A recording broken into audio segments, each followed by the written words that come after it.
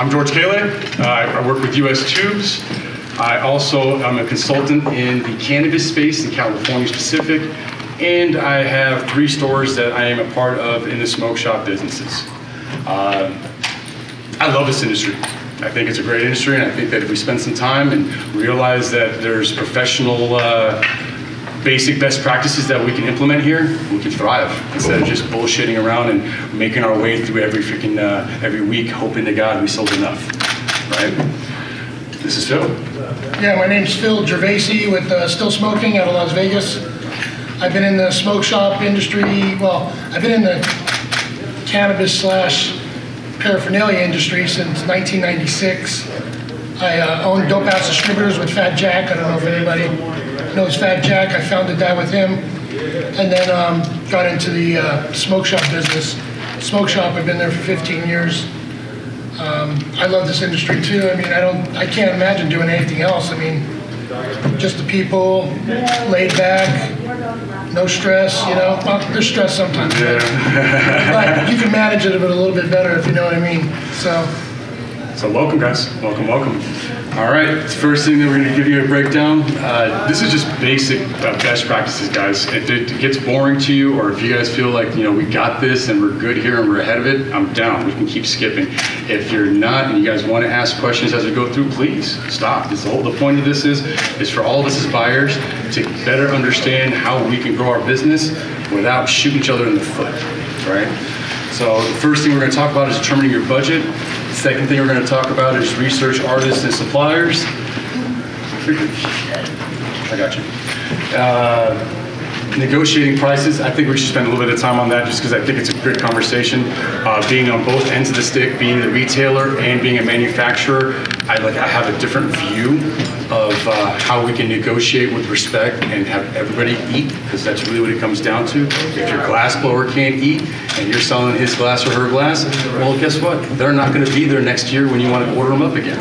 So there's got to be a happy median where we can respect one another's profit margins. So I'd like to spend some time there and really just feel you guys out and what you guys do in that regards. Introducing new items. This is kind of it's a theme in California. What we're doing is we're trying to pivot and we're trying to adapt and we're trying to move forward. So instead of doing the things we used to do, how are we going to bring in new items so we can keep our customers and grow our customers?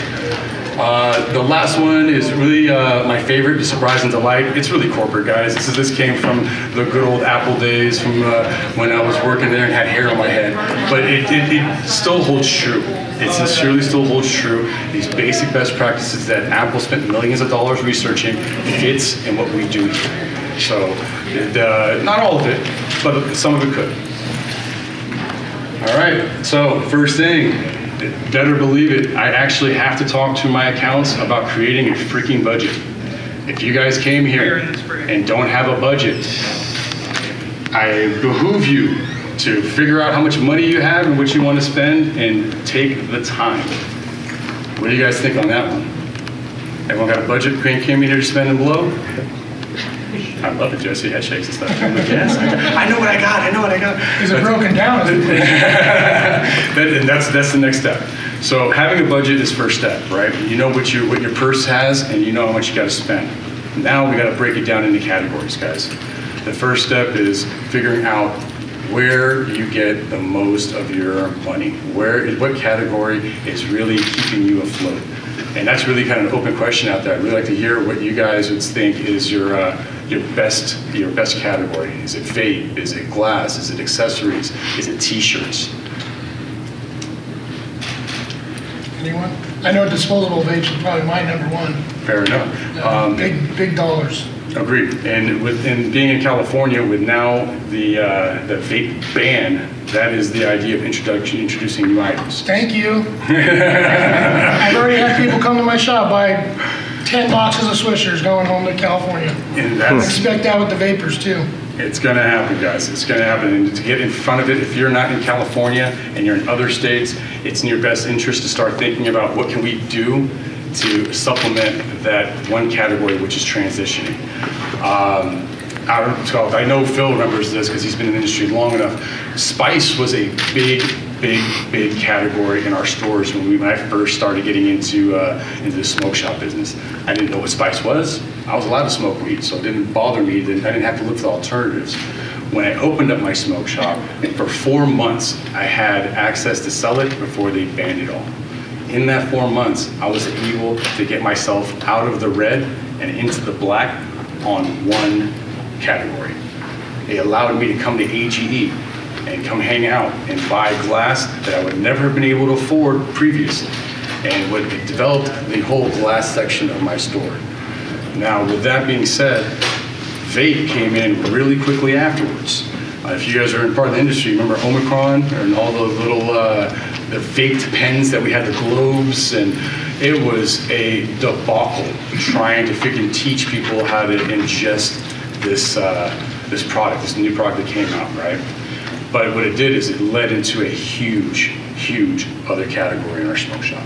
And now we're getting ready to take it away from us again, right? Yeah. So really what the thing is that you gotta be paying attention to your customers and try to figure out what's gonna best suit their needs.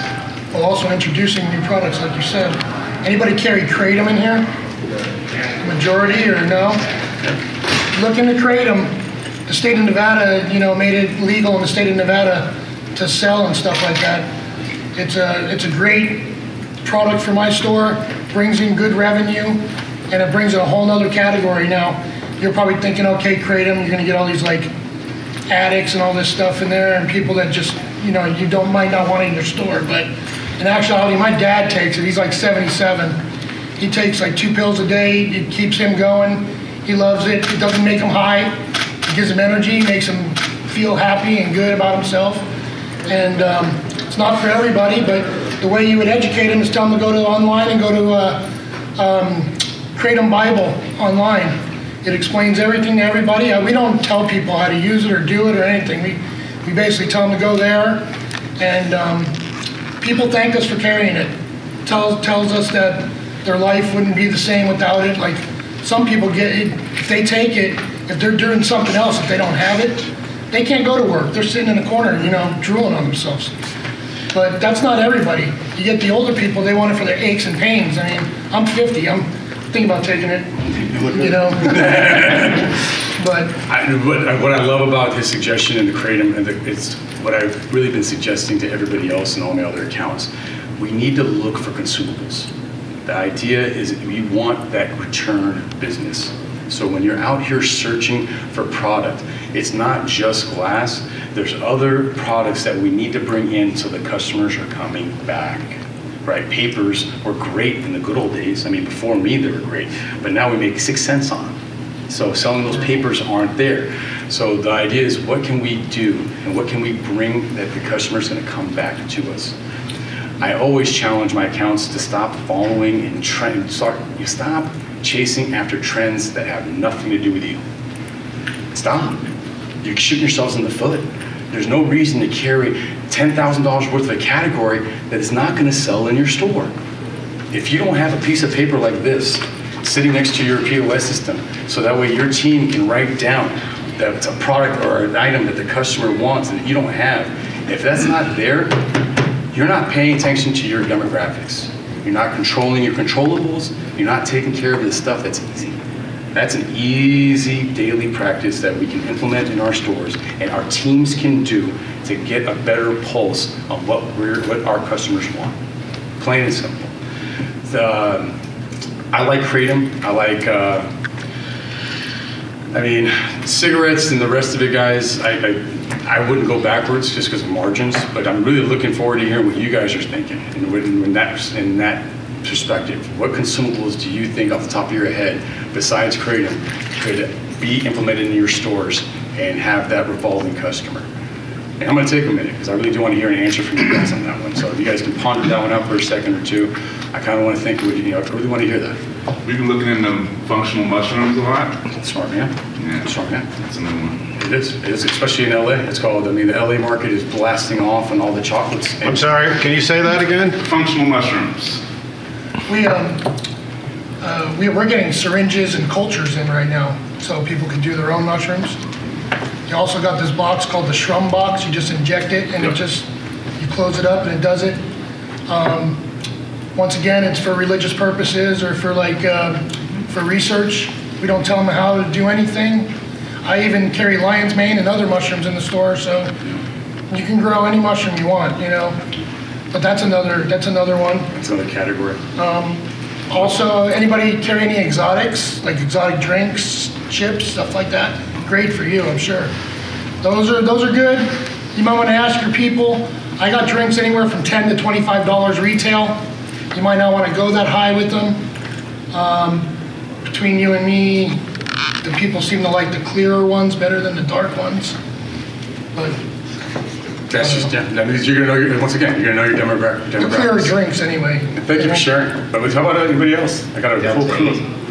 Delta 8. Delta 8, thank you, man. I was waiting for it. I really was. It's illegal in Nevada. Is it? Delta 8, HHC, all that's illegal in Nevada. Wow. So California. So you gotta check your state, remember that. For sure. Or you could be like us when we were in the good old days and ask for forgiveness afterwards. I don't know how your state works, but California's good at slapping your wrist for a second and then take it off the shelves. Yeah, I don't know about Nevada. No. I'm not illegal. I'm not giving any legal advice. Me neither, no legal advice.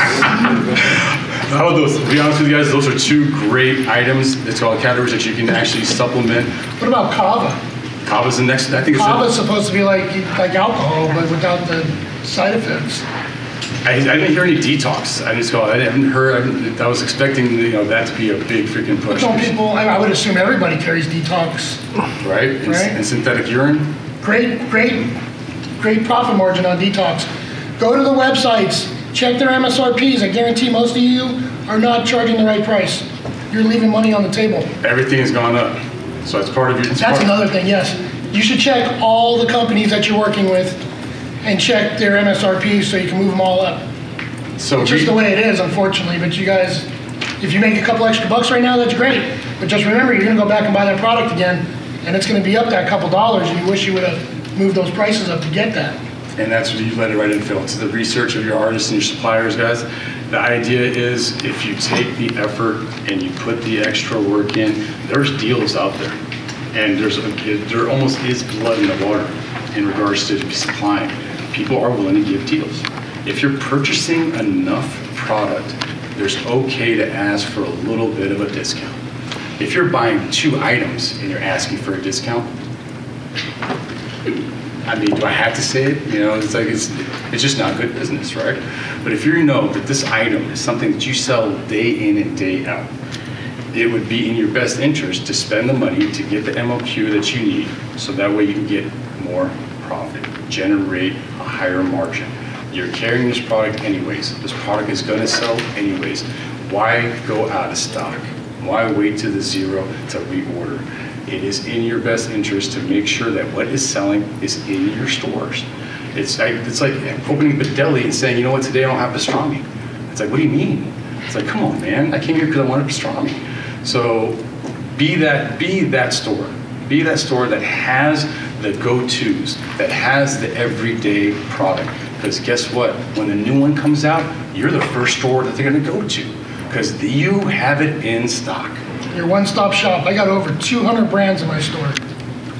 I just counted recently, probably about 220. So when you brought up cigarettes and the papers at 6 cents, when would the two of you or people in here, when do you decide to X a product from the store? When do you decide to move that SKU? I know Phil has departments. When do you decide to upgrade or eliminate a department? It comes down to, think about your shelves, guys. It's a great question. Thank you. Your shelves is money. That's real estate. That's real estate. If you got dust sitting on that product, you are shooting yourself in the foot because you're paying for every last bit of that every freaking month in rent. Every shelf you should look at as a dollar sign. Not the product on there, the shelf. Because the shelf is what's going to carry the products that's going to get money in your pocket. So if you have, so this how I do it, brother, is I look at my cost analysis. If I have to spend $10,000 in inventory and it's only yielding me $300 a month, that's wasted real estate. that is extremely wasted real estate. So now I'm discounting products to get that out, so now I can figure out more profit margin and bring a better product in. No, go ahead. I got a question then. That's called, how many people are actually using a POS? That's what I was gonna say. I use a POS. It's a very helpful tool. My former manager, who's passed away and has moved on, he forced me to get this POS, and I really am appreciative that he did, because it does a lot of work for me. It helps me order. I can look up an item right now, and I can tell you that I haven't sold one in a month, or if I haven't sold one in a year. You know, and then if I find out that I have an item that I don't like, I'll triple D it. I'll put 3 Ds at the end. I just big D, I don't know why. Discontinue, I guess. And what I'll do is I have a triple D, and I'll put my minimum maximum purchases to 0. And once I'm out of that thing, that's deleted out of my system, because it doesn't deserve to be there. It's not doing what it needs to do. True that. I try to at least double my money on everything. There are some things that back in the day you could triple. I'm kind of pulling that back down to 2.5 now, because the economy, you want to make sure your customers are going to come back and appreciate you, not be like, damn, dude, I can't afford to go there anymore, especially right now with the way the economy is. Agreed. Hey, I got a big time question about that. Does that work out, like the doubling model? Does that work out like with, it's always like a struggle for me, because I feel like I'm not charging enough. And like I just hear rumors from like other businesses where they've got like bigger margins or something, and I'm like, man, if I like get a glass piece or something and I'm only supposed to double it, but I gotta pay for shipping, then sometimes I gotta ship it out, and then I gotta pay taxes, and then I've got employees that are running it. I'm like, man, that like brings like it's only like a couple dollars or something. You gotta double it after you add all that, though.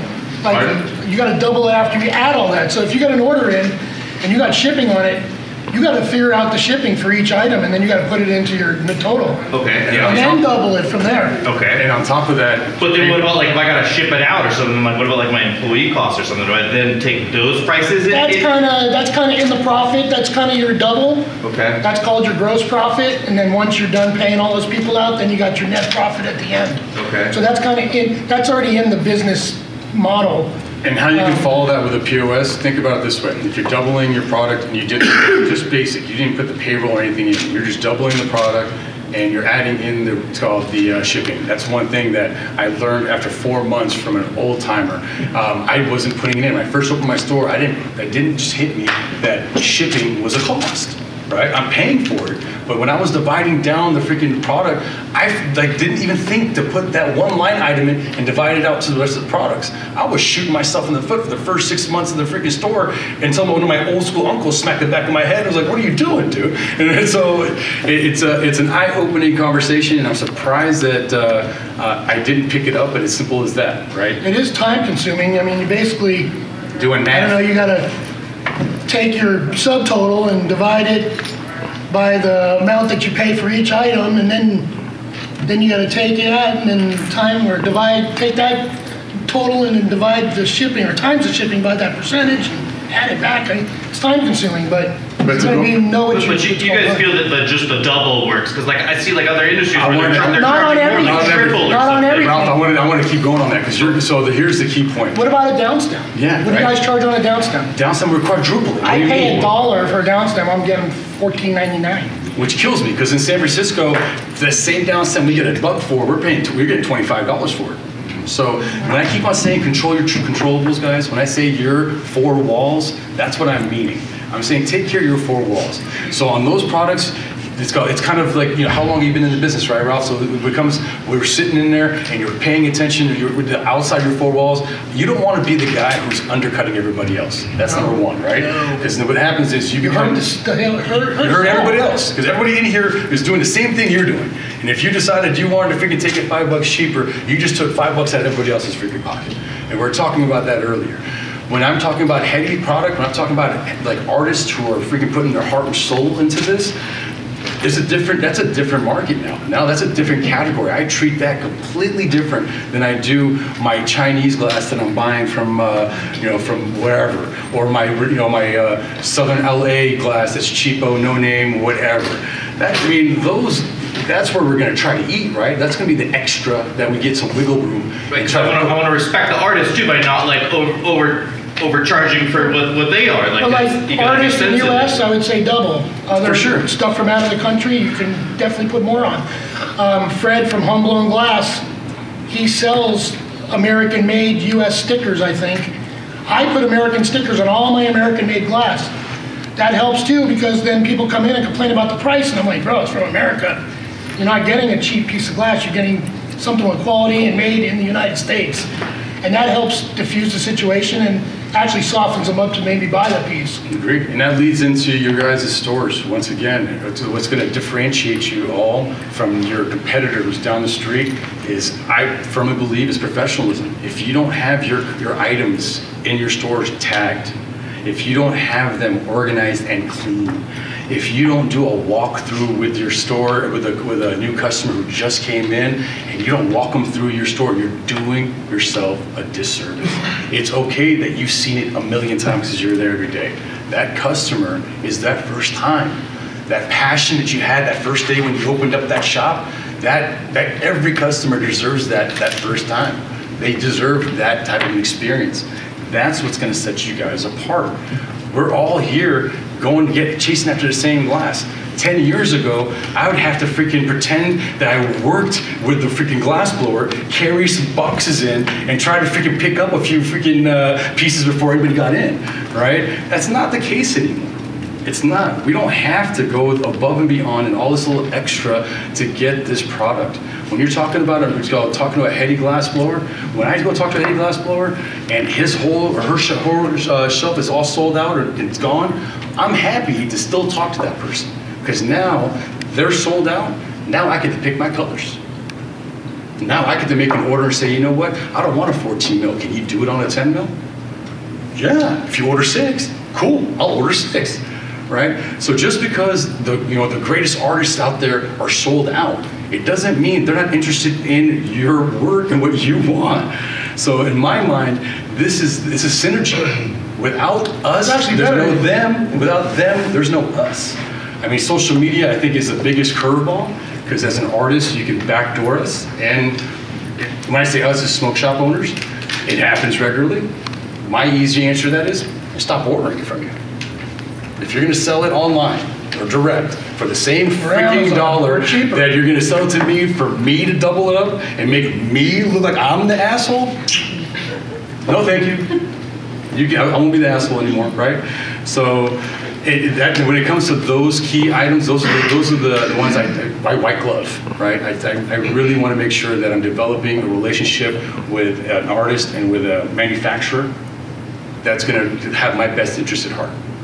I mean, I'll say it out loud. US Tubes always took care of me. If I needed pieces that I wanted smaller or bigger, or if I needed a color, it was a phone call. US Tubes like, George, I got you. I'll take care of you. Because I'm buying $3 grand worth of freaking glass every month. If he didn't do that, I'd be like, what a dick. I mean, we're being honest, right, guys? We wouldn't be like, you're spending $3 grand with a guy, you're giving you money, and you're gonna tell me you don't want to make me a blue downstem? Well, then fuck it. I don't want to, I don't want your next order. How about that? Shove it. It's easy. It really is. At this point, it's not saturated. At this point, we have our choice. We get to pick who we do business with, and that's a great thing. That's why I'm a business owner and not working for corporate. I get to choose who I do business with. I get to choose who I give my money to, and that makes a big freaking difference. And I do. Right? And it feels good. It does. It does. And those 14-hour days, 17 days straight, that's when I remind myself, this is why, right? This is why. So it's a good feeling, and just remind yourself that you're standing on your own too, and you're still getting it done. Plain and simple. What's up, guys? How y'all doing? I got a quick thing on your stickers, on your bongs and stuff, pipes. So what I do in my store is I have a POS now, but back in the day I'd put the price, top left corner I'd put my department, top right corner I'd put the lowest number I could go on that piece. Now your employees aren't coming hitting you up, hey man, what can I do on this price? What can I do on this piece? Now they're there, they know what they could finagle with the customer, so it gives them that wiggle room to make the sale. Because if they're trying to get a hold of you and you're like, oh my God, or if you're busy and you can't answer the phone and they're like, oh, I tried to call you to get a discount, but the guy left. You know, you're leaving money on the table. And I mean, That's where that 2.5 and 2 comes in too now. So now I got that low on there. Well, that low is actually double. So I take 20% off my 2.5, and that's double. And so there you go. Or I just take 20% off. It's not the double, but there's the wiggle room. There is. And I was going to ask if there was a science to your wiggle room besides That's just what I trying to do. have a good I put idea. the low on the sticker so my employees can go lower than the actual price. Okay. So then now, if you're going to lose that customer, you go, you know what, we can give you a discount today. It's, we like you, and you're going to buy this and that as long with this, and you just tell them, you give them an extra deal. And they love you for that. Love you. And it's not just the customer who loves you. What you just did, and what Phil keeps on saying, and I want to nail it in your guys' head, empower your team. If you do not empower your team, your phone will never stop ringing. Plain and simple. You have your controllables set in place. If you have a POS, his system, it was made up when we had to still do sticker tags. We used to put the little code in the bottom of it. You did the little turn. That's the old school shit. And you had the freaking code. And all my teams every week, because I'd change them, they'd be like, George, what's the code of the week? Cool. They look at it, 00042. The 2 is a discount, right? Now you don't have to. Now it's in your POS. You can set it up, and they are empowered to give that extra bit of love. I don't call it a discount. I never call it a discount. I don't want to ever disparage the product. Never. I'm going to take care of you because of your loyalty. Yeah. You keep coming back in here, I'm taking care of you for your loyalty. And what we do is we have a loyalty program. In your POS system, these are something as simple as setting up a dollar amount that you need your customer to spend to take care of them. That's kind of hard for me though, because I'm giving the discounts already. Mm-hmm. So if I'm giving 20% off, I don't know how, I don't know. I guess I got to look into it more, because if I'm already giving discounts on top and then you're going to get points on top of the discount, then I'm like, well. Then you got to change your equation, right? Yeah, if you get 30% off, you're going to get like 1% of discount or the points. Mm-hmm. If you spend like full price, you might get 5% of the points. Yeah. It becomes the math on what you guys want to work out. But the idea what Phil and I are both trying to get down is that you want to empower your employees, but you also want to make sure they're not disparaging the product.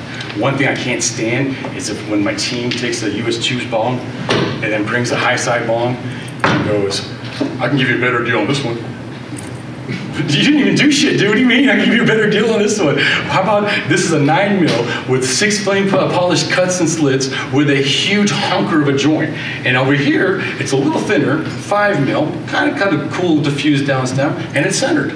Well, which one's better, George? Well, how about this? Do you slap your bong when you freaking put it on the table? Or are you the one who's gonna clean it every freaking week and make sure your downstairs are clean?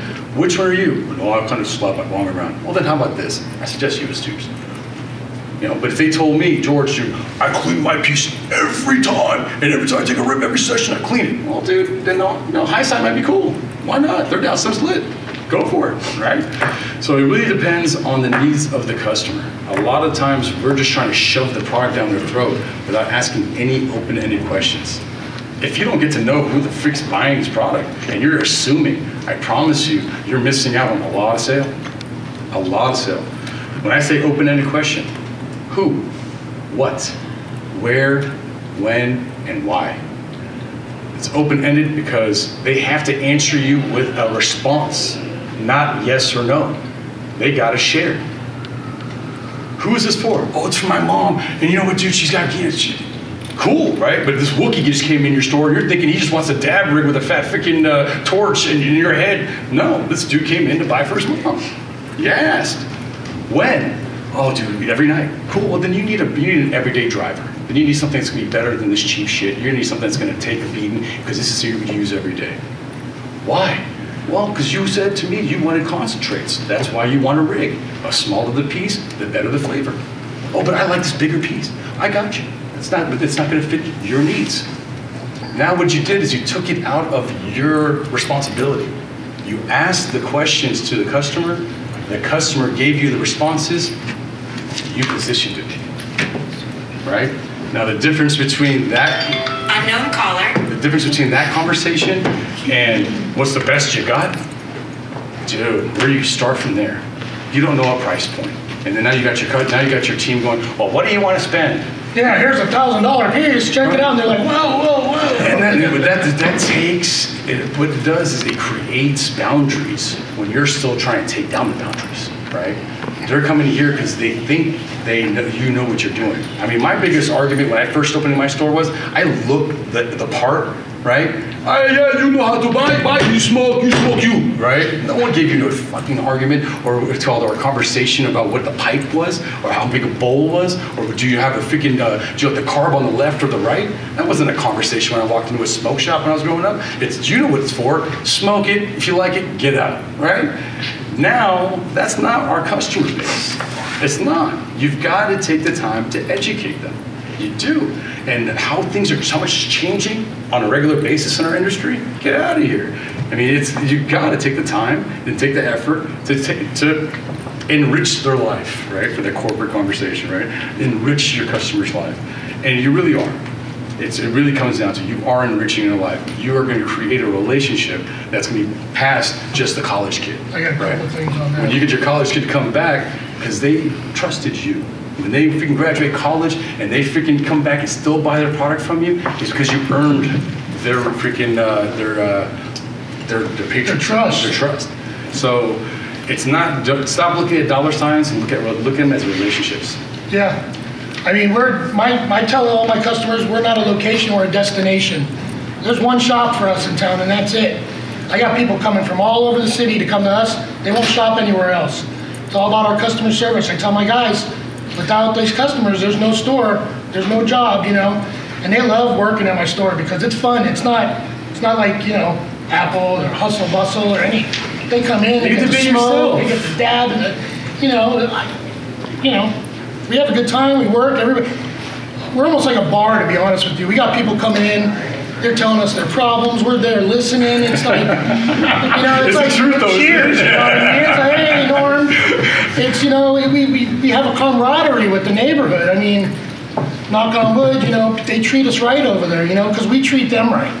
True. You know, like, here's a good example. I got customers coming in and they're just first starting to smoke and they go, hey, I want to get a PAX. I heard about the PAX. And I'm like, how long you been smoking for? They're like, well, I just got my first bag and, you know, I haven't smoked in 60 years or 50 years, you know. And I'm like, wait a minute. I'm like, you know, it's like a $300 item, right? I go, why don't you try out vaporizing in a different, you know, in a different price range first? Let's get you in like maybe a G-Pen Dash or something, you know?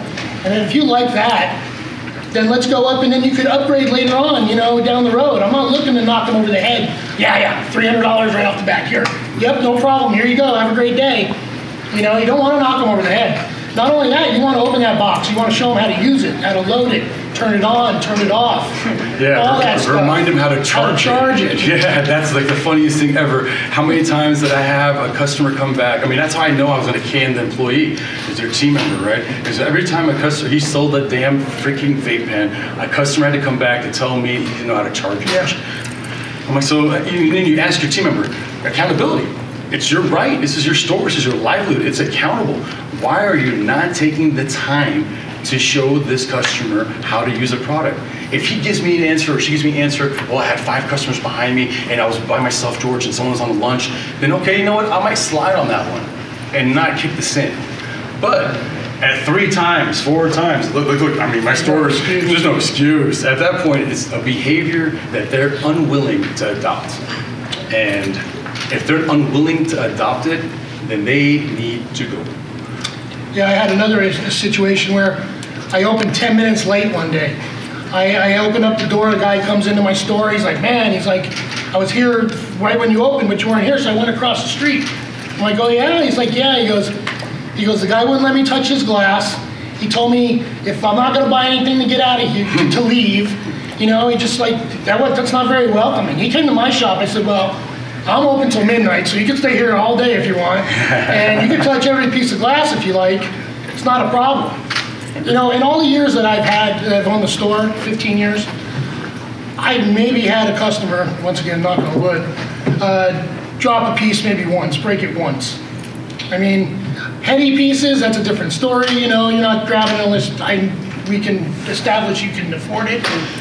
you know, and you understand if you break it, you're buying it. Yeah. But, you know, just regular everyday glass pieces, I mean, people want to touch it. We even put water in them. We wipe them down with like turp wipes, you know, so they can see the function on it if they want. We use distilled water, so it doesn't, you know, keep like watermarks and stuff like that, which helps. I'll take it one step further. What we did is, so if I bought something from Elba, if I bought something from Kim Thomas at Z-Glass, if I bought something from Mobius, what I would do is, do me a favor, guys, send me a freaking video with the water in action, right? Send it to me. And you know what they do? Sure, George, no problem. They're not arguing over it. They'll send me a clip. I have a revolving freaking, what's called the iPad, not an iPad, the freaking cheaper version. I'm sorry, I don't know what it is. But freaking, you turn it around and all those videos are set. So I have TV up on the wall. There you go. It runs all day. The idea is Phil is a good-hearted person for putting water in his piece. If my uncle found out I was doing that in our smoke shops, I'd catch him beating. That's like sacrilege. Don't ever do that, rah, right? But that's old school. It's all about customer service. And so a way to get around that was that's why I set up that digital service, right? To be able to see the videos without having to piss off my uncle who swears to God that this is the wrong way to sell the product, right? But there's other ways of doing it, is what I'm trying to say. If you have that one-off piece and you don't want to put water in it, got you. Yeah. You know, it makes sense. Not every piece. Can't do it with every piece. And then when you're talking about heady pieces as well, if you don't have the teammates and the support staff to sell a heady product or a well-made American piece, I don't know why you have that piece in your store. I don't. If you think you're going to follow the Cave Smoke Shop or Steve's or Still Smoking, Guerrilla Radio. You know, Guerrilla Radio, and you're thinking that you're going to go on their Instagram and pick out the pieces, oh, that's what I'm going to sell, and I'm going to put it in my store, and that's how you're creating your freaking, your buy, disservice. Disservice. That's not your demographic. You didn't do any extra effort to find out if your customers wanted that piece. You didn't know what color they wanted. You didn't even think about what they were going to use it for. You're chasing after somebody else's hard work that did their due diligence for their customer. I tried that in the beginning.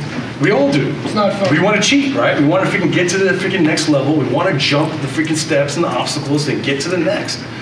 And what I'm telling you, it's simple as having a freaking piece of paper next to your register and writing down what your customers are freaking missing in your store.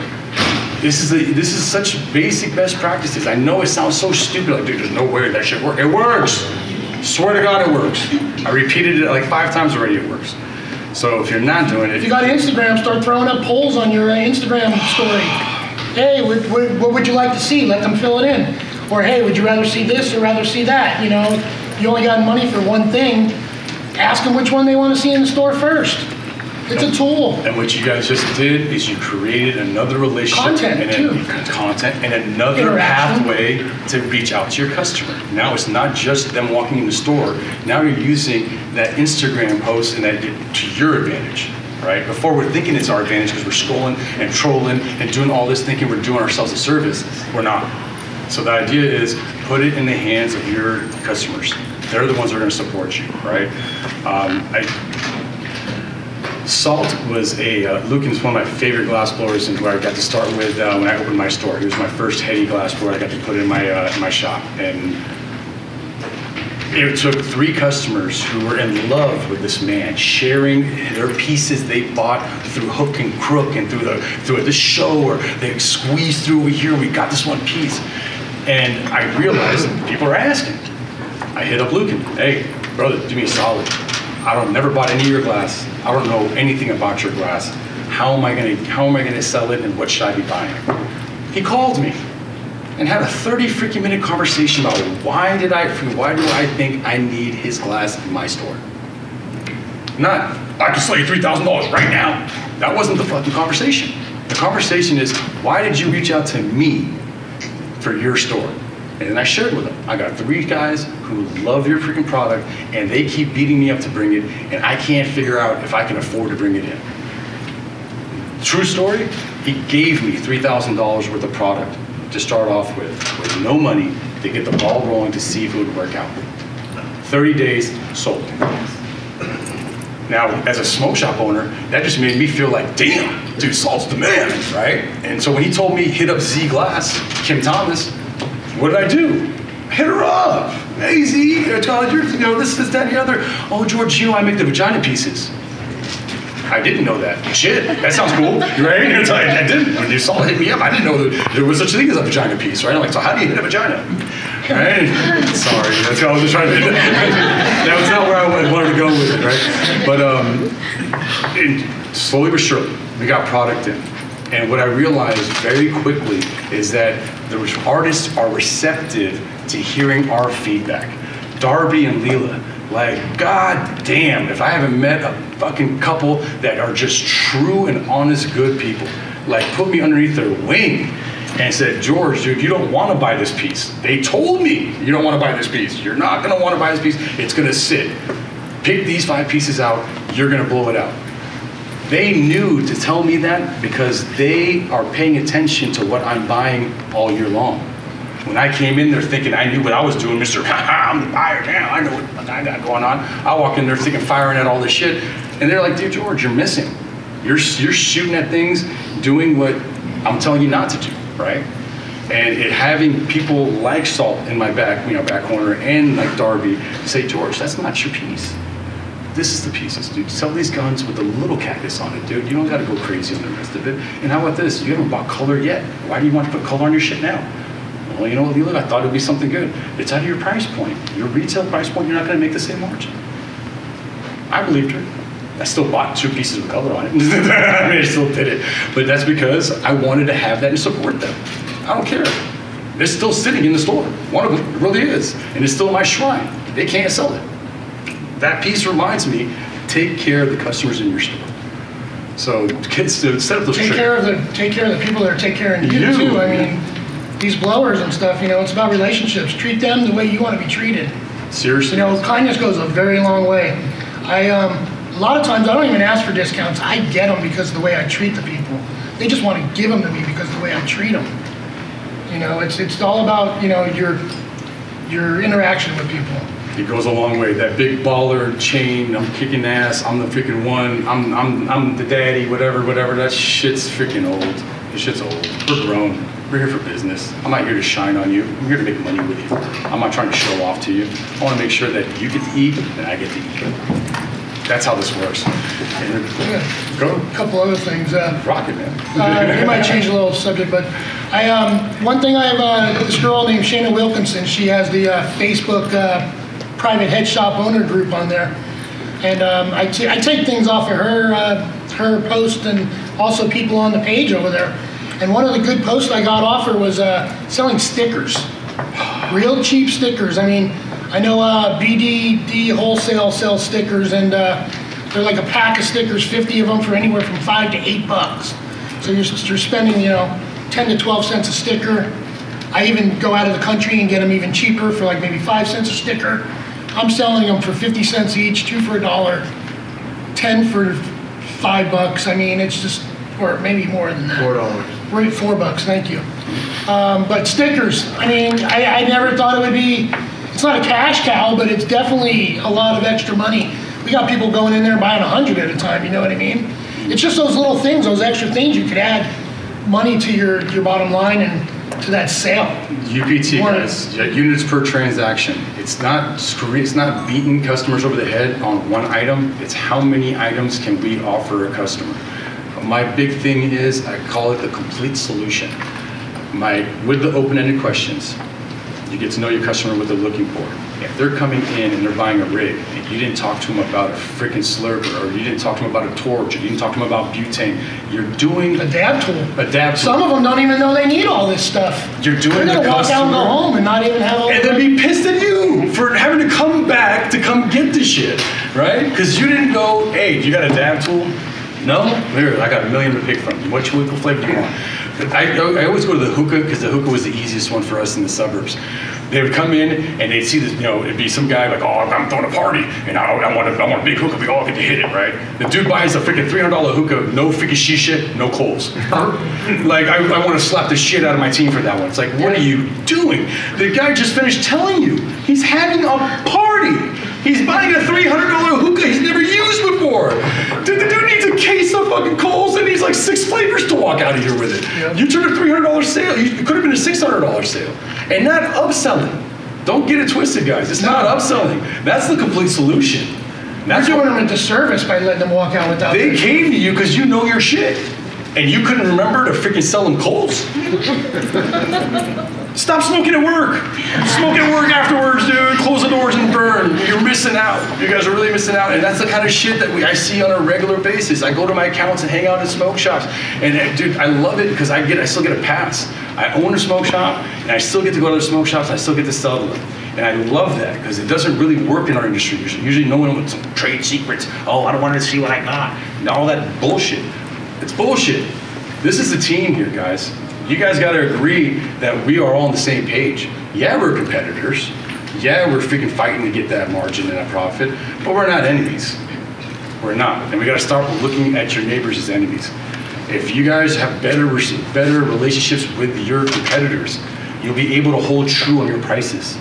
You'll be able to hold your prices solid. And you know what? It's okay. There's no benefit to racing to the bottom. There's no one who wins. If you guys are undercutting one each other back and forth, nobody wins. Not even the customer. You touch on exclusivities at all? I do. I love exclusivities. I really do. And you know what? A lot of people can't do it anymore. They can't. They can't just be exclusive to one freaking location because you know what? 7 miles away, I need that freaking store, right? So if you can cover a region for me, like if you have multiple stores, then sure. I'll give you exclusivity in this region. I'm not giving up more than 5 miles. I promise you that. And in some regions, it's 2. If you're in San Francisco, it's 100 yards. You know what I mean? Like, so it really depends on where you guys at and what the product is. That's for sure. That's for sure. But what I'm seeing in the industry right now is on the nicer and the better made, American made product, it's hard to get. We're seeing backstock. I'm seeing you gotta wait 6 months. I'm hearing you gotta wait 4 months. That's why most of us are here. We wanna put the money in the pocket of the glass that we want, so I know I got it to freaking sell when I need to sell it. So it makes sense. But on that cheap Chinese stuff and the cheap import stuff or the less expensive import stuff, man, if your guy has it down the street and you guys are making money, that's fine. But don't drop 10% just because you want that sale. Just know that one day he's gonna get one or she's gonna get one, and know one day you're gonna get one or she's gonna get one. It really does work itself out that way. It really, really does. But on the art stuff with it, like, I mean, yeah, if I could, but I mean, I wouldn't if I was you guys. If I was an artist, I wouldn't be exclusive. I would really freaking go out there and get mine. What I would really hope as artists, what I challenge all the artists I bring in my stores, is just don't undercut us. Don't go on Instagram, don't go on Facebook, don't go on your whatever, Telegram or whatever we're using now to freaking get this done. Don't undercut me. If you're gonna sell it straight, Auctions. How about this? If you're gonna sell it to me for freaking $500 and you want to sell it directly to the customer, but you're expecting me to sell it for $800, sell it for $800. It's the same thing, right? It's called, why are you undercutting yourself? Why are you devaluing yourself? So I ask artists, are you gonna go freaking bend me over because you couldn't make your freaking month this year? Or are you gonna be okay to freaking ride it through because I'm gonna do another order next month with your shit? And these are good questions to ask. That's why we all came here. We all came here because we wanted to shake the hands, meet the people we're spending money with, and know who we are spending our money with. What kind of caliber person are we dealing with, right? It costs us all money to be here, not just exhibitors. We all had to pay for a hotel room. We all had to pay for the freaking Uber to get here. We got to pay $8 for a bottle of water, right? We still got to do it, don't we? You know, we got to pay to park. I mean, so let's be honest here. It's not a vacation. I mean, I love that when we're done with work, we're in Vegas, but this shit costs money, and we're out here spending it. So it's like I said, it's synergy. You're gonna meet people here that you're gonna be able to do business with, and you're gonna meet people here you're not, and that's okay. It really, really is. Do anybody, I guess most of the states now are either medical or recreational, is that true? So what I did when our state went rec in medical is I've implemented a couple of, I don't want to call it discount, I guess love. Love's good, I like love. If you got a medical card, you get 20% off most items. So now like all the name brand items at MSRP, they don't get discounts. But all the stuff that I can mark up myself, you know, 2.5, 3, whatever, now I got the wiggle room to do those discounts. So for the medical patients, I give 20% off. But here's the better one. I love the cannabis community in Nevada, so what I do is I give anybody working in the cannabis community that has an agent card 30% off. Right? I give them an extra 10%. Why? Not only it's because, you know, Love. they love, yeah, it's love. They also love our store, they come to us, but it's also, now they're my ambassador. So they're the ones selling the weed, most of them, you know, mostly bud tenders that do this, but they're selling their product to the customer, and they're like, well, I want to get this, or I need that, or this. Now all those bud tenders that know that I give them 30% off and they come to my store and they've seen it and they know what I have in there, now they're telling these people, hey, go to Still Smoking, they got a great selection, they got everything you need over there. They even, sometimes I get people come up to me and go, hey, you know what, we got the same stuff in my store, but we send them to you anyway. Yeah. Why? Because I give them love. They don't get a deal at their dispensary, they don't get 30% off most items. Mm-hmm. I don't give discounts off of Dr. Dabber's, I don't give discounts off of, like, you know, fixed cost product. expensive stuff or MSRP, yeah. I just can't do it, but anything I can do, I will do. I mean, I got 40 different things on the back of my card telling them that what they get, even incense. And we're talking about guys. Why? Because they're getting a discount. You just, you know. Think about marketing, how much we spend. If you're not spending money on marketing and you're still afloat and still doing well, God bless you. Because that's a testament to you developing your customer base and taking care of your 4 walls. For the rest of us that want to either grow the business or are starting new, marketing is expensive. 30% discount, which still has margin on the product where you're still profitable, for some guy or girl to be a cheerleader for your store is cheap. That's cheap, y'all. You're still getting paid to have that product walk out your door, to give that 30% discount for a cheerleader who's going to sit there all day long and talk to customers specifically for you. Here, I found a card.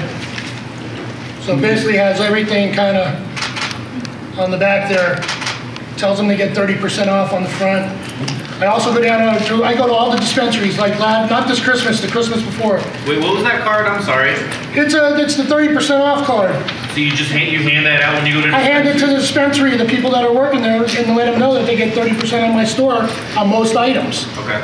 And then I try to list as many items on the back to kind of get them enticed and, you know, say, wow, you do on all that stuff? Wow, that's crazy. Gotcha. But like during Christmas, I try to go around, I hook them up, I give them a grinder. I got a pen in there. This pen has a light on the end, so it's kind of cool, so people can see stuff. Give them a sticker. I got a plastic card in there. Every tray I sell goes with a plastic card, so they can scoop up their shit and roll it. Everybody. So they love this card. And all these things that we're putting together, that we're giving away for free, pennies on the dollar, pays dividends later. Instagram, Google, go there, and I give them a lighter. This whole kit right here probably cost me $3. Total. Right, and it's called, if someone forgets this lighter at a party, you got 5 more customers who just got to see this, right? If one of your customers sticks this on the freaking gas station pump next to the Biden did this, you know, people are gonna notice, right? People see the shit, right? You guys all know the stickers, right? Or if they're at home, the grinder's in their tray now. Dude, that's sitting there all the time. All day long. And once again, these are little things. I also do this. I got glob mops. I'll put my sticker on the back. Why? It's gonna sit there on the counter. I got dab tools. I terp wipes. I put a sticker on those too. Not on the top because they tear it off. You put it on the side.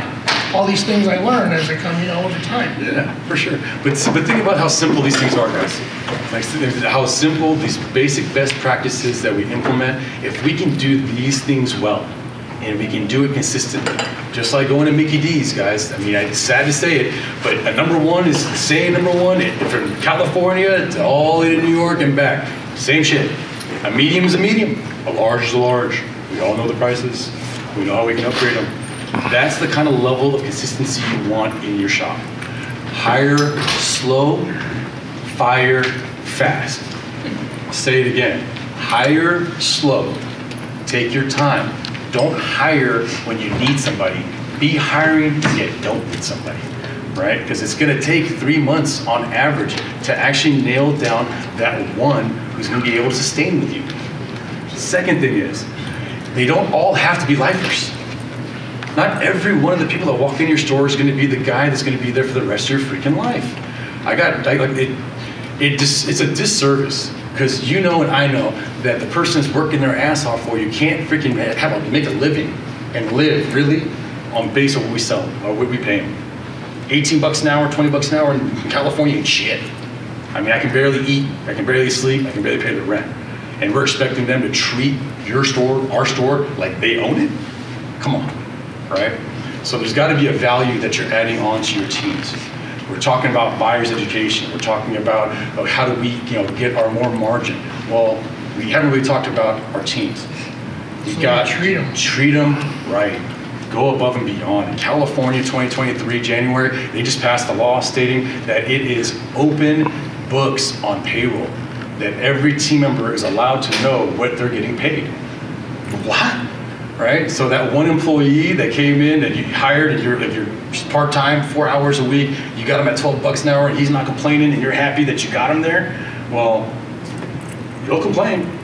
And instead of waiting for the complaining, take care of them. They're taking care of you, right? So they're not the ones stealing from you or doing all that. They're there to help you out, right? Now, what I mean by you only got to keep your teams forever, I believe in managing up. If you can take the passion of your team members and then allow them to develop and grow, that's better than 10 bucks extra an hour. Promise you right the fuck now, better than 10 bucks more an hour. Because now they get to be passionate. They get to wake up in the morning and not think about the dollar that's getting me to go to that store. It's what I get to do while I'm at that store. So if you happen to hire somebody who you freaking is a great salesman or a great salesperson, and then you take it, no, I'm not mad at you, I'm not good. The salesperson, if they're killing it, but their passion is in the Instagram, and their passion is in the videography, marketing. They're showing you, this is what I'm going to college for. I'm studying economics, George. I need to freaking figure out, put them in the position. Put them in the position. I'm not saying give them the books, right? You don't have to give them the checkbook, but give them enough room to show their worth, to show their value, to grow. I promise you, when they leave you, they're never really leaving you. You're always going to be that one boss, that one manager who went out above and beyond to take care of me. They're going to appreciate you. Right? And it goes a long way, guys. It really, really does. Most of my freaking team members still come back to me and ask questions. George, I'm starting this over here, this job. What do you think about that? And I'm looking at them like, dude, I'm not even in that space. Why would you want to ask me that? Well, just what do you think? Okay, well, here's what I think. You should research, you goofy fuck. Like you told you the other damn time. Go do your work. Stop pretending like I got all the answers. Do your due diligence, right? And they're going to love you for it. They really are. And there's going to be some of those employees that you wish you could keep and you want to hold on and you want to make to dear life. You're doing this shit. Don't go.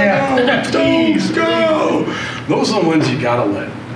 Those are the ones you do. Because what you're doing is you're holding them back and they're going to hate you for it. They're going to. Maybe not the first day, maybe not the first month or the second month, but they're going to. It's going to happen. Why piss them off? You should have been freaking hiring already. You should be already freaking looking for your next. You really should. We're in retail, ladies and gentlemen. We're not in lifers. We turn and burn. And if you're lucky to have some good guys and good girls on the way, and sometimes you're not so lucky. I'm super lucky. My manager's been with me 12 years. My other assistant manager's been with me, I'm going to say 2014, so that's what, 8 years? Another guy's 5 years. Well, I pay well. I grew up in the 80s doing landscaping with my dad, and they would pay like $3.35 an hour, but my dad would pay $5 an hour. And I realized you're going to get better quality people, not that they're bad, but just better quality workers and people that maybe more care a little more. experience. And if you're giving them a little more, they appreciate that. You're not trying to nickel and dime them, you know. And I mean, over the years, I've finally been able to give them insurance. I give them health insurance now, up to a certain amount per month. I give them $300 a month. That's amazing. After 5 years, I give them a week of vacation. You know, a lot of times these guys get sick. I'll just kind of just eat the hours. You know what I mean? I'm like a family over there. I appreciate my guys so much. I tell them all the time too. You know, I also get on their ass, but I try to tell them, you know, I really appreciate what you're doing, because they need to hear that. They don't hear that enough. You know, they kind of get upset and they won't say nothing, but it'll just kind of boil inside of them, you know what I mean? Positivity and progression. And try to give them a tip, or not a tip. Try to give them their raise without them asking. They'll appreciate that too. You're keeping track of when their year's up, and you know, if you're willing to give them a raise without them asking, they know that you appreciate what they're doing. Agreed. So not to wrap up, we're gonna go into surprise and delight. We just had some good conversations. We're gonna go over a little bit in the 2 o'clock. If you guys need to go, I'm not mad at you guys. There's work to be done. Daily downloads. So in regards to your employee, your team base, communicating the needs of the business when they come into the store on every shift. This is something that we implemented in all our retail shops. If you're out of stock on 14 mil 5-inch down stems, they need to know that, because when a customer walks in and they're fishing, what are you doing? A disservice to the customer, right? Instead of going straight to the customer, like, you know what, we're out of stock, it's coming in Thursday, my boss is gonna tell us some time, let me get your phone number, I'll call you when it comes in. That's a whole better experience than, well, I'm just gonna go across the street, right? So communicate with your team. They need to know that you're blasting off discounts on all of this freaking one product. Go nuts, 20%. Share that with them. And if you don't have anything to share with them in that first 10 minutes, how was your day? How did you guys do? Cool, it's been kind of slow here today, nothing too crazy. Let's get after some inventory, and hopefully we'll have a good day. Speaking of inventory, if new inventory comes in, make sure they know it's there. If they don't know it's there. How are they gonna sell it? Answer a phone, oh no, we're out right now. Oh no, we got it in while your day's off. We have it. Thank you, Phil. I mean, these are such stupid small things. I keep saying they're stupid. They're not stupid. They're really very, very specific small things that will help generate more money for your business. Like you said, that list next to the register is key. That's key. It sounds remedial, but it's not. It's not. And how about Because this? if you don't have that product, you're not making money. How many times I've looked at the end of the day, the books, and I'm like, man, I could have made another $500 today, but I walked out the door because I didn't have what they wanted. Go for it. I have a question. Sure. You said you have this new system you implemented at your smoke shops for that daily download thing. So is the system just having your store manager have to talk to them at the beginning of every shift? Every or shift. Is there another? I send out the parameters of what's the focus the store manager should be worried about. Inventory levels need to be shared. You do that every day? Every day. Every day. Even if the freaking same employee came in the day before and it's the same conversation again, highlight it. It's okay.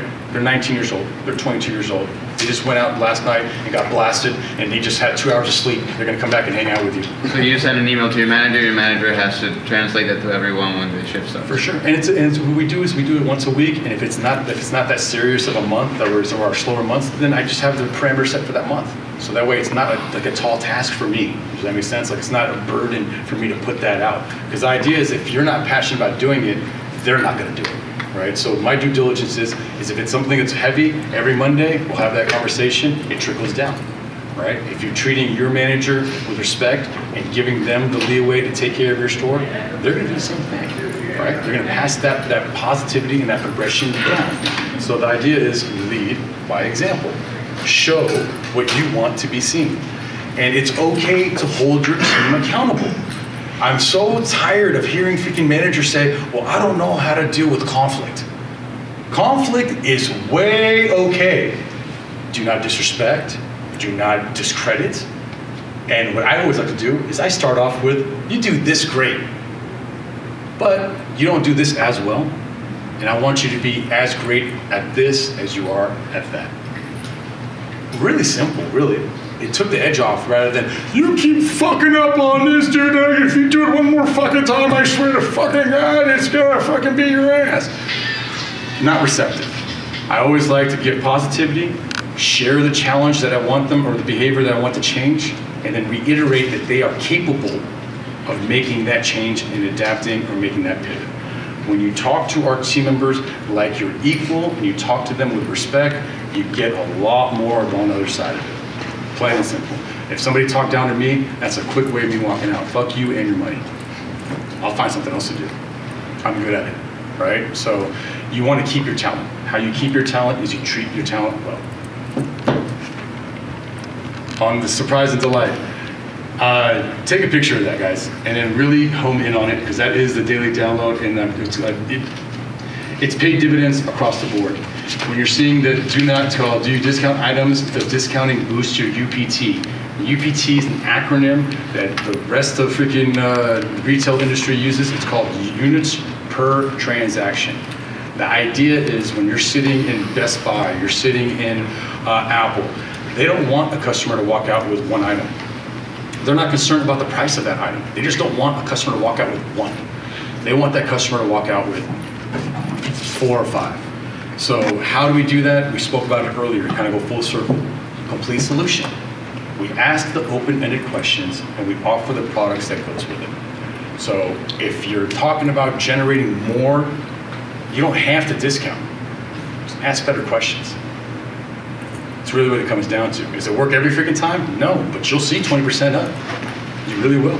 That's the challenge that I had to all my managers. I want to see 20% more in sales, and this is how I want you to tackle that. And you tell me where you're having your obstacles or your problems with. And you know what it is normally, what the issue is that they don't know how to answer the objection. George, they told me that they don't need it right now. Well, you do. You need it because you're getting ready to smoke a hookah, and you're gonna need some shisha, you're gonna need some coal. So you do need it. Oh, I didn't think about that. I want a torch. Cool, we got those too, right? Another thing is that customers love choices, right? Put 3 out there for them. High, medium, low. 9 times out of 10, they're going for the medium, just because they don't want to look cheap, especially if they got their girlfriend with them. Right? Let's go. He would have bought that cheaper one. She's looking at it going, there's the middle one, right? And if you didn't put all 3 out there in front of them from the first place, you couldn't have drawn up that situation. You couldn't build that kind of a conversation up. Yeah, if you only offer the cheaper one, that's the only option they got. And another thing is that I made that as a basic best practice with our team members, so that way they can put product back. If I go into the store and I see 32 pieces sitting on the freaking shelf, I saw on the deck, oh man, that's a pet peeve from hell. Because I'm like, dude, how do you know what's on the freaking table? How do you know what's on the table? How do you know what to position? How do you know what to offer? Like, what a clusterfuck. 3 items at a time. If they don't like it, you put that one back and you put someone else there in front of them. Simple best practice. It works, inventory management becomes easier, and the customer isn't overwhelmed, right? Now you're not pushing the sale away. You made it concise, you made it easy to follow. That's what we're doing here, guys. We're dealing with stoners, yeah, but they're smart. They read, they jump online, they do their research. I got some customers that can talk circles around my team. Talk circles. Can't sell shit though. They're great at talking about stuff. It's cool. Those aren't the customers that you got to freaking hunt down and freaking kiss butt to. Those aren't the ones. They know the product already. They probably get better access than we do. It's kind of sad, but they probably do. They can probably get it right to them and get a better price. Don't waste your time there, guys. Educate the customers that are paying you your bills, right? That's what I keep on saying. Control your controllables, your 4 walls, know your demographics. Not every customer is going to want a freaking $5,000 piece, and not every customer is going to want the cheap stuff. The best part about our smoke shops is that we put whatever we want in there, and as long as the customers are buying it, we're good. That's really what it comes down to. I thought I saw a hand. Are we good? Oh, we're good. I had a question. Please. What do you guys charge your employees for the products that you sell? I do like a 90-day, and it's just cost plus 10%. Cost plus 10? Yeah, I do. I pretty much sell it at cost, plus obviously the taxes, but a couple reasons why I do that. One, you appreciate them and you don't want them to, pay full price for the items that you have on the shelf and stuff like that. 2, if they can get it at the cost you're getting it at, it's possibly less likely that they're going to want to take it from you. And 3, the more stuff they have at their house or around their friends and stuff, these people see this stuff, they're going to probably help you sell it, plus they're going to know how to use the product better. Especially with all the vapor stuff. They take home, a Dr. Dabber or whatever, they know how to use it a lot better and maybe tell the customer, some tricks of how to use it better and stuff like that. Well, the supplier... So you're educating them, yet they're, and they're doing it at their own leisure, at their time. and you're giving it to them at the price that you got it at. Yeah. Well, I mean, Do you wait for your employees, or you just let it, as soon as they're hired, they get that discount? As soon as they're hired. I don't. Yeah. I'll I don't hire that often. Like I said, I'll differ. I tell you right now, you got to earn it. That's all. I'll give you 12. There's like everything else in corporate America, you're waiting 90 days. You wait 90 days for insurance, you wait 90 days for discounts, you wait 90 days for freaking asking for a day off. Wait, why are we different?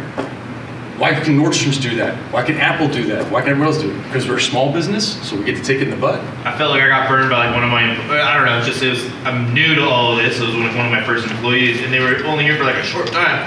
But they bought like a bunch of glass, and it was like, oh, hey, cost plus 10, sure, that's a cool piece. And I only had like 10 of them, and I only had 9 of those, and then I was like, I should have sold that. And then he left after a month or something, and I was like, that was like the biggest waste. How about this, brother? It's a growing pain, and I love your offer. It's a growing pain. It's what we all go through. You're going to start getting thicker skin, and you're going to start realizing what you got to deal with in your stores. On Haight Street, at one of our locations, dude, they don't only get discounts. They have to ask for a discount, because we had so many freaking team members that came in, worked for 3 days, got what they wanted, didn't even come back for the fucking check. Believe it with my heart and soul. Did not come back with a check. Screw the $80. I already saved $600 on this piece. Fuck them. Right? And so I mean, I'm not saying it's every demographic, but I'm saying it happens. And so that's why that scar has like wounded me. So that's why I make everybody do it. Screw it. You know, fool me once, right? So it could be a case-by-case basis. I mean, you might have that one hire like, damn, you know what, dude, screw it. He's not going anywhere. I know he's not going anywhere, or she's not going anywhere. I'm going to take care of you. Do it, dude. Do it. I mean, I think that's the best part of being a small business owner, is that we can do that when we want to. But remember, your good heart and your good nature will be taken advantage of. You got to remember that, guys. Just because you care so much about your business and you're treating people so well, people will take advantage of that. It happened to me. A couple employees, they were with me for like 4 years. One of them was even the stepson of the manager who passed away. I found out after he passed away, we're doing some taxes I had to do, so I got in my computer and all this stuff. I come to find out for like 3 years they're voiding out cash sales, and the product's walking out the door and they're taking the cash. What? And that's with the POS guys. And I gave it to him I gave him a raise the day I found out he was robbing me. It's not your fault, though. Don't start freaking feeling bad for yourself. Don't start looking at yourself in the mirror going, what am I doing wrong? I'm such a shitty owner. You know it happens. Wrong? We set up the POS wrong, and the security level on the voids was too low. Mm-hmm. There's always controllables. Well, luckily I had the POS to figure it out. Yes, if you guys aren't on POS, I mean, I love you guys, but even my uncle's on POS, and he's like 70 years old. If he can figure out Clover, we can figure out Clover. I use I use Retail Edge. It's been around for, gosh, since the 90s, and they update it all the time. It's a $400 investment, $450, which is not bad. And then you could either run free, or you could pay for like a bronze, silver, or gold membership. I pay gold, it's $45 a month. I ever have a problem, I get on the phone, they call me right back. What I love about it's worth $45 a month and $450 for the program. That's not a very big Retail Edge, POS. What I love about POS as well that we didn't talk about when we talked about inventory management. I love data. Love it. Love it, love it, love it. That's number one. They don't lie. They don't lie. And number two, what I also love that POS does that I couldn't do with my freaking 10 key is I can hit my customers back up and go, hey, we got a promo going on. Come bring your ass. Yeah, we haven't done that. We haven't gotten emails. I still haven't figured out a way to get an email list. Maybe just put it up on the counter and fuck that. If you're out. ringing it up, you're making your customer ask. How about making your employee ask? How about that? Hey, would you mind just getting your email list for We have exclusive offers that we only do. Exclusive is the word, ladies and gentlemen. I never believed that one word can change a freaking mind of a customer. Exclusive. Something about exclusive makes motherfuckers go like this. Huh? It really does. And it's amazing to me how I changed from newsletter, because that's what I told my team. It's for the newsletter, guys. Tell them it's for the newsletter. Tell them it's for the newsletter. Nobody reads a newsletter. Nobody. But exclusive promos, exclusive frees. Oh, I want exclusive, right? So that email becomes easy. And if you do it to every customer every time, out of every 10, you probably get 6 of them who say yes. The average has gone up. People are more interested in getting it, the exclusivity. And it doesn't have to be a discount on the product. It can be just like free product to throw in. A lighter. Throw it. right? You can give them anything, they love it. Period. Especially if they don't ask for something and you give it, really? Oh my gosh, are you kidding me? I mean, even this little card, I'm telling you, this little card cost me like 25 cents. Little plastic card, see-through with my logo on it and all my information. They love it. For 15 minutes. Any questions? Dude, I love you Real guys. quick? Go, yeah, talk. We kind of skipped over the negotiating prices thing. Go Okay. over it. Let's go over. So negotiation, the prices. I want to make it simple because I've been on both ends of the stick, guys. I'm a store owner and I sell to store owners. So the nuance and that synergy was really hard to dance around at first. It didn't work as well as I thought it was, and I realized I was the competitor. And once I broke that down, I realized that, okay, we can negotiate. It's simple. As a buyer, to not be an asshole, if you're buying 2 items, don't negotiate, guys. Just do you a solid on that. Bless you. It's that simple. Bless you. It's not okay to kick somebody in the chin for their hard work because you want to buy 1 item. But if this is an item that you guys are loading up on, and you're spending close to 30 grand, whatever the big number for you is annually on this product, and you're purchasing it in that manner, it is in your best interest to ask for a discount, free shipping, something. But to go in and ask one of these artists to buy 1 piece and to think it's okay to ask 20% off, that's not it. It's not cool. You're discrediting the person you're talking to. And how about this? If you walked up to me and did that, I'd tell you go fuck yourself. That's simple. You're just gonna take food off of my plate and my wife's plate and my kid's plate and all that because you think you deserve 20% off for 1 item. That's not cool. But like I said, if you're buying $30,000, you're buying 22 items, you're purchasing it every 2 months, 3 months.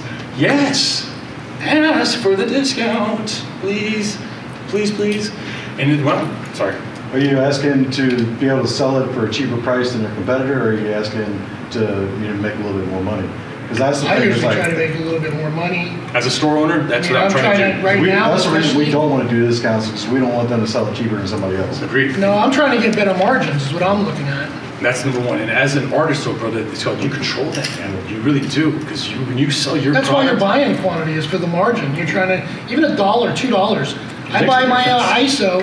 You buy 16 of them, you get $6 each. You buy 60 of them, you get them for $4.30 a piece. That's $2 and whatever, $1.70. It adds up. And when I say negotiate, it's called that. It really doesn't really work well for what we're doing here at this show See, if specifically. you got quantity, you have quantity, pricing. That's a nice way to say it. Yeah. Do You have quantity pricing? I'd like to see if I can buy more. Agreed. Or free shipping. Do you have any free shipping deals? That helps too. Who I'm hitting up for these discounts is generally suppliers for products that I'm buying all year long. What I've tried to do with Phil and I didn't even know each other before the show. We're hanging out, having a conversation about what we want to talk to you guys about, and we both have the same best practice. If I'm selling 1,000 or 2,000 freaking monkey piss, and it takes me 7 months to freaking sell it, I don't buy it monthly. I try to buy it for the 7 months and kick the supplier down a 10%, 20% deal so that I can or free shipping, and it's not going to go bad. I got a product that's going to give me an extra 20% in my pocket, and I have it on in stock. And you didn't do anything. You didn't do nothing. Besides just buy Bulked more. up. You bulked up. Now, when you're trying to do what we're doing here, as for the artist, my always go-to was, I want to make an order with you. I don't want to buy what you have here. Whether it's sold or not, I'm not tripping on it. I want you to make these colors because my customers love this, right? And how many of them do I need to buy from you so I can get them at this price so I can sell them for this price? If the artist likes the MSRP, because that's really what it ends up coming down to. They don't want to be undercut and they don't want to look like they're shitty or devalue their product. Or giving deals Or giving to the guy deals. down the street. Agreed. If you guys can come into terms with that, that is a way better conversation than, well, I just want that one right there, and I can only sell it for $500. Well, dude, I'm selling it to you for $500. How the fuck am I going to sell? So it's like, be reasonable, but ask for when you're negotiating for discounts. The kick is that know your audience. If you're talking to an artist who can only make you 3 pieces, sorry to tell you, that's not the guy to ask for a discount. Let's be honest, he's not the one. She's not the one. But if there's like US Tubes, God bless their heart, he's got a production team. It's all clear glass. You can smack the hell out of it anywhere you want. If you want a discount, because you're buying $5,000, I bet you they'll say yes, right? But if you're going to come in there for $500, thank you for your business. Let us know what we can do more for you. All right, that's the response. All right, so put negotiation into perspective of who you're talking to. That's the biggest thing. Who's your audience? If you're talking to the vape boys in the back corner, who's got, which is funny to me because it's Las Vegas, right? We still got the vape boys hanging out in the back corner. It makes me smile. I love them all. Don't trust me. I still buy from them all. But I'm going to ask for a discount. I'm buying 3 cases of pineapple apple or pineapple mango of this one thing. I know you got it, and that's the only flavor I want. I want $2 on it. George, how many cases again? 12. $2? Yeah. You know what I mean? So that's a negotiation where you can beat them up a little bit because they're loading up.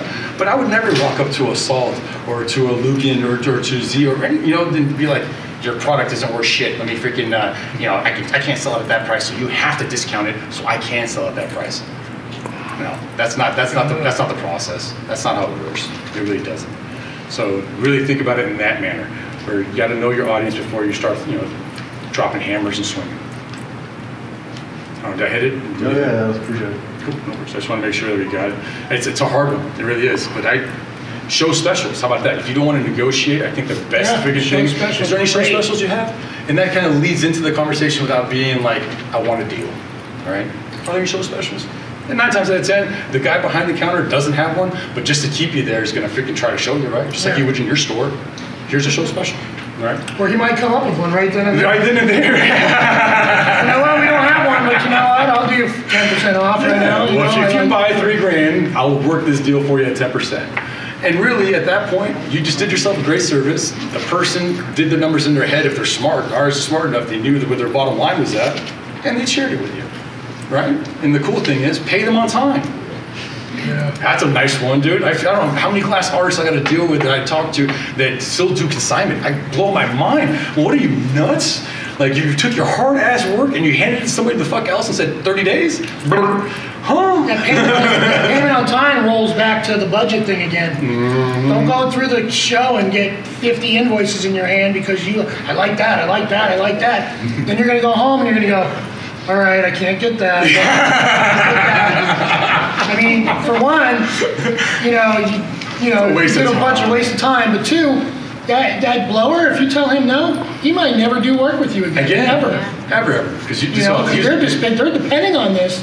It's their livelihood. Most of the guys here, blow home for themselves. It's not a business. Yeah, it's not a co-op. So don't go out there and just start ordering stuff thinking, I'll make my decisions when I get home type thing, or It goes back to the circle like we started off with. Know your demographics, control your controllables, be in the know of your customer base. Not every store is going to kick butt with Elbow. Not every store is going to kick butt with Z. Not every store is going to kick butt with Illadelph. Not every store is going to kick butt with these brand names. I know what can sell in my store and what doesn't. But it's because I pay attention. You got to pay attention. And it's humbling too. You got to remember, sometimes we all want to freaking be the best at everything, so we start chasing what we think the best is in our industry. And what we do is we dig ourselves a hole rather than just take care of what we need to take care of. It's nice to be the best of the best, but it's a lot nicer to be able to feed the family, pay the freaking bills, pay your team, make sure you get to work and just freaking the lights can turn on. That shit goes way further along than I got 1,000 followers and likes on Instagram. I mean, how many people stuck with the female that? Dude, I female bangers. That's one reason why I like. That's one reason why I love Darby. Darby took the pieces back and converted them. He did a sex change for me. So, George, how many pieces you got? I got 12 of them. He's like, I'm gonna do a sex change. And at first, I'm like, wow. I didn't know what the fuck he meant. Like I had to register for a second. Like, what is a sex change? I don't know if I'm asking for this. That's not what I wanted. I wanted different pieces. What are you doing, Darby? Come on, man. That bench shit. I'm not in Oregon. We're not used to that kind of stuff. But no, it's like. But dude, he did it. Yeah, but he should have been, right? But when he did that, it blew my mind, right? It blew my mind. And that goes back to relationships. So George, dude, you never said no to me, bro. George, when you buy, you always bought. I would do that for you. Thanks.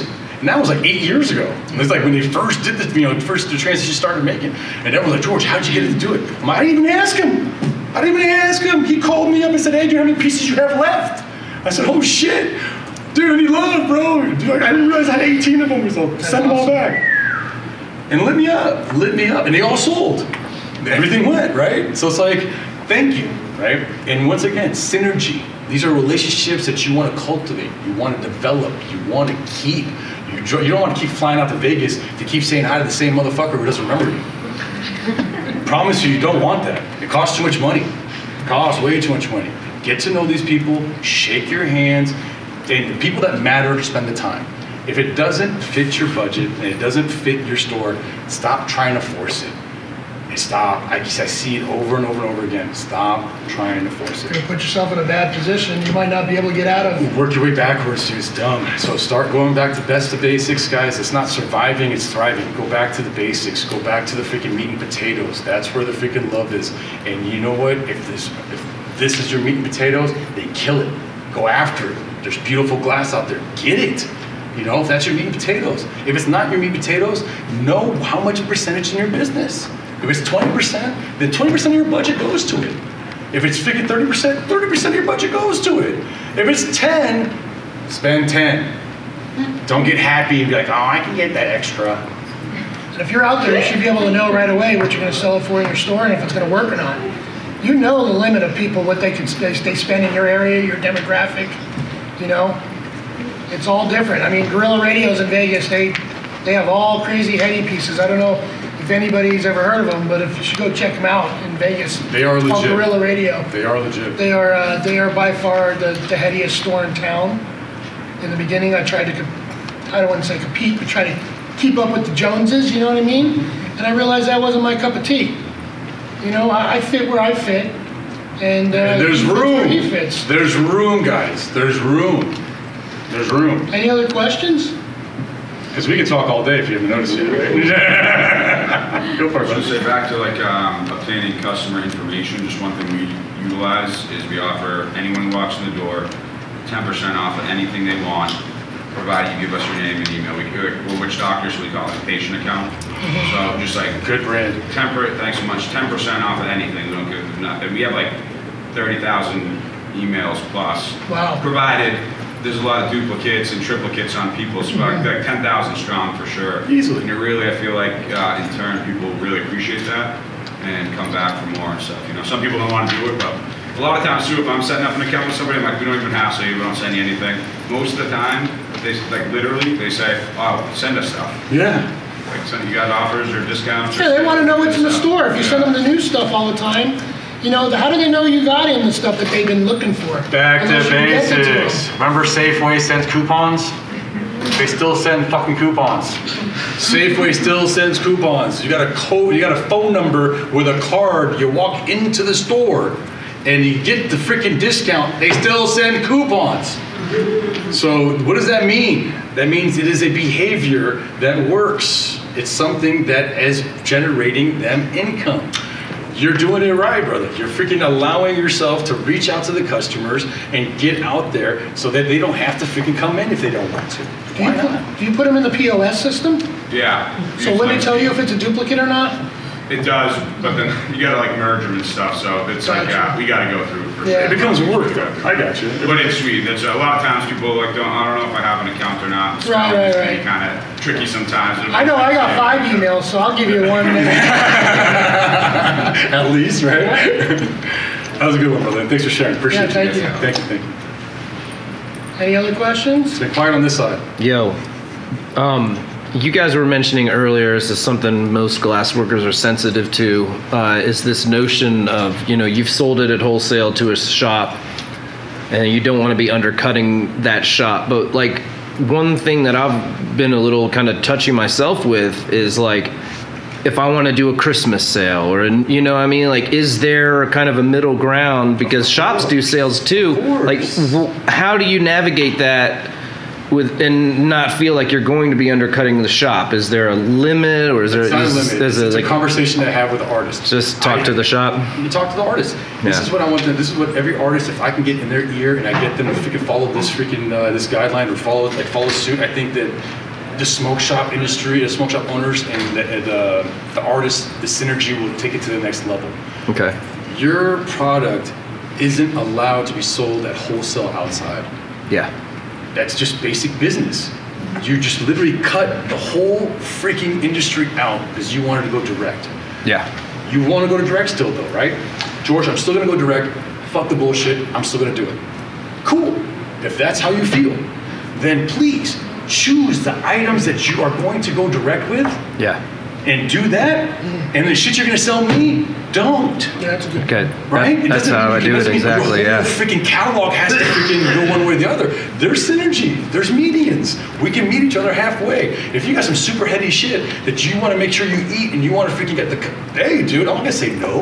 Okay. But if you're gonna sell it to me and you're gonna make 12 pieces behind it, they look exactly the same, and you're gonna, and it happens though. Like that's what happens. Artists get so caught up sometimes, just like business owners, we dig ourselves a hole that whatever we have, we got to get paid, right? We got to just get our money back into circulation. So, Well, at those auctions, I've seen people sell me a piece for 300 and then they auction it off for 300. And you're like, what the heck? so really, what it comes down And to, you put it at, then you market at 300 and you're like, all right, I'm done. yeah, bye. Let's call it a day. So it's a fine line. So, but that's a simple solution, right, guys? The simple solution is, how about this? My fixed perks, I'm selling. You guys get all the ones that freaking got a pull key. Cool, done, game over. We're not stepping on each other's toes, right? There's ways of being able to keep these relationships whole, right? And that's just one. Another one that I like to do, like when you said exclusives, I like exclusives. I really do. If I can buy up a freaking shit, a bunch of glass that I know this artist, and that, like Aaron Vigil is the name. Like, so I don't even see Aaron as much as I used to, but I would buy everything he made. Didn't give two shits. My bowls, just chillums, his ones, whatever he had, I would just buy it all. Why? Because I know I cultivated my store to freaking have these customers come in for that price for Aaron shit and pump it out. And he would never complain. He's like, George, it's one stop. He's like, it's easier. I just come see you. They love it, right? He's got 2 kids at home. He's got better things to do than sit there and try to dance around and try to figure it out. So these are great great relationships that I hold on to tight, right? And when I call them and I ask them if I need a certain colors, if I need bowls, he answers. Wow. Then you can talk to them if you want to do discounts. Yeah. Now you got the relationship. You're Hey man, I'm there. going to drop the prices for the holidays or something, or 420 or 710. Yeah, and you're good. So it's called. There's ways for both. Like I said, it's one hand in the other. It's called. We're the same team. We really are. We really are. And I've seen, like, if you want to talk about glass artists who open up their own smoke shops. Some glass artists see what we do as smoke shop owners and go, dude, I want to do that. There's money in there. Fuck that. Why do I have to sit behind the torch? I can do both, right? And then you find out real quickly, there's 2 different minds. The creative mind, that scientific mind, that mind that needs to be, here, is a different person than, hi guys, what's up, y'all? Welcome to Vegas! That is not most of the freaking smoke shop. Sorry, most of the artists that I know. At least not sober. Maybe afterwards, but yeah, not sober. So that kind of passion, that kind of personality, that's why we're here. We're not going to get replaced, ladies and gentlemen. We're not. They need us. We need them. And that's really what the biggest picture that I wanted to put this out here. We need the artists. They need us, and vice versa. Right? So if you can make the relationships work, and that's why you're spending the time here, because that's why you came out, right? You came out here to shoot the shit, and if you can meet these people and make sure that you want to do business with them, get to know them. Just like your customers, get to know them. Because if you can't talk to them here, face to face, imagine the shit conversation you're gonna have when the invoice comes with no fucking, with no numbers on it. You can't even tell what color is what and who's who in the suit. Chicken scratch. And they wrote it on the back of a newspaper, and you know what I mean? Like, God bless some of our freaking glass artists. I love them. There's some of them like, wow, right? So figure that out. If you're a freaking very, very detail-oriented person, share that with the person you're buying. So that way they would know that and take the extra effort to make sure you're happy. If you don't say it, they're gonna throw it in the fucking box and you're gonna get it hopefully, right? So these are definitely good points. Any more questions? We're good? Who's gonna do a dab? Let's go. Oh. I'm like ready.